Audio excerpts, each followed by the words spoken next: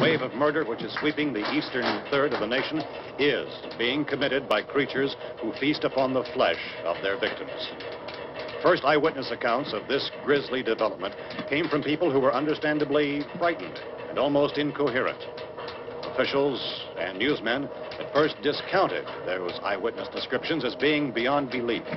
However, the reports persisted, and medical examinations of some of the victims bore out the fact that they had been partially devoured. I think we have some